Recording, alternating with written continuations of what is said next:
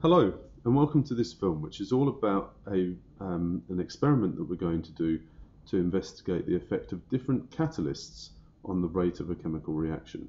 And the reaction in question is the reaction between iron 3 nitrate and sodium thiosulfate. So you're going to need access to those two chemicals. And here you can see we've got 0.1 mole per litre solutions of them. You're going to need two measuring cylinders, one large 100 milliliter one and one small 25 milliliter measuring cylinder, and you're going to need access to three different catalysts: iron 2 sulfate, cobalt chloride and copper 2 sulfate. And apart from that, in order to time the reaction, you're going to need a cross on a piece of paper and a stop clock. Right, now this is a very simple reaction to carry out, but so that we're making it a fair test, we're going to make sure that we're quite precise about measuring out the chemicals. So first thing you're going to need to do is put 25 milliliters of sodium thiosulfate into your larger measuring cylinder. This is where the reaction is going to happen, and the smaller measuring cylinder, you're only ever going to put one thing in this experiment so that we don't get reactions starting when we don't want them to. So the small measuring cylinder is for your iron 2 nitrate, and you need 25 milliliters of that, just like you needed 25 milliliters of the sodium thiosulfate. So once you've got those two things together and you're ready to start the reaction, make sure your stop clock's ready. Put the large measuring cylinder on the cross and pour the other solution straight into there.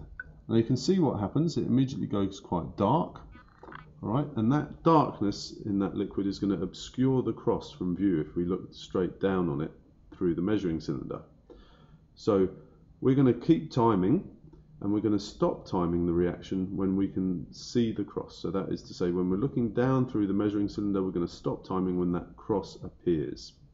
And you can see it's quite a slow reaction, so what we're going to try and do is we're going to try and speed it up by using these three catalysts. So the next time you do the reaction, before you add your iron nitrate, so that is to the measuring cylinder with the sodium thiosulfate in it, you're going to add 1 drop of a catalyst of your choice. Okay? If you use more than that, the reaction is really too fast to measure, so you've got to be really careful about just using 1 drop of the catalyst. And then, like before, you just add your iron 3 nitrate to it, and then you empty out the big measuring cylinder, give it a wash, and you start again. You do exactly the same thing with each of the three catalysts, and you see what effect the catalyst has on how long it takes for this cross to appear. So you can see now the solution is much lighter, so we actually would have been able to see the cross a little while ago, but that's what we're looking for. Okay, so hopefully that all makes sense. If you've got any questions about it, then make sure you ask your teacher before you get going.